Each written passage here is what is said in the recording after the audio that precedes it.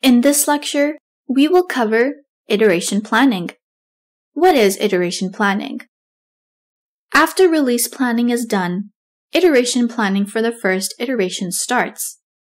Iteration planning looks ahead to the end of a single iteration and is concerned with the iteration backlog. In simple terms, here we make planning for short duration compared to release planning. Now let's see team activities in iteration planning. In iteration planning, the team selects user stories from the prioritized release backlog. As we know, during release planning, user stories are assigned to each iteration.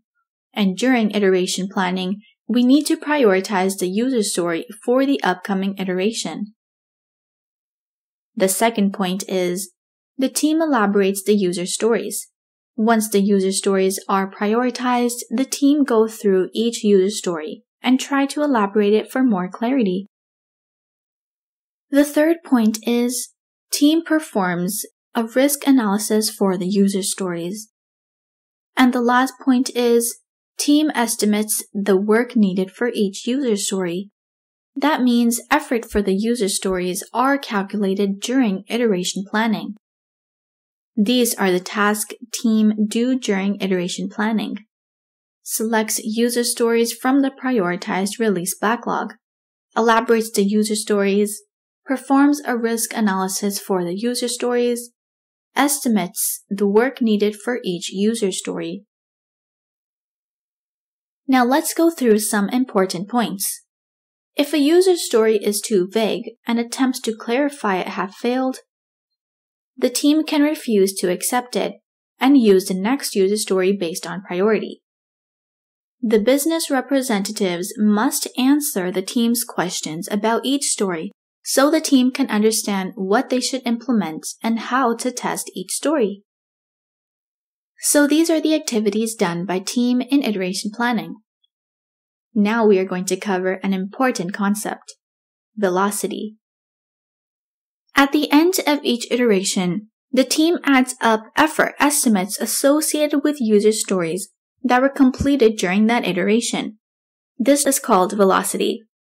Once the velocity is known, the team can compute or revise an estimate of how long the project will take to complete, based on the estimates associated with remaining user stories and assuming that velocity over the remaining iterations will remain approximately the same. The number of stories selected is based on established team velocity and the estimated size of the selected user stories. After the contents of the iteration are finalized, the user stories are broken into tasks, which will be carried out by the appropriate team members. So this is how user story is selected based on team velocity, and tasks are assigned to the team member. Now we will see what is testers' activity in iteration planning. Since these points are simple, I will just go through it.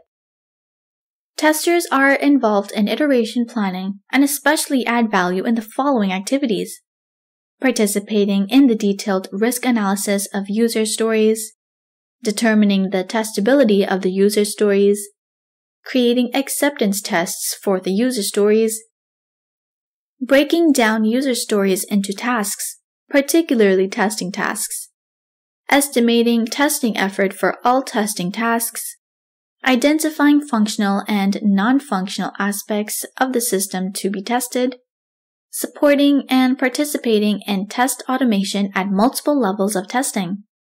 Now, from the exam point of view, you need to know what are the testers' tasks in release planning and what are the testers' tasks in iteration planning. In the upcoming video, we will provide an exercise so that you can practice it.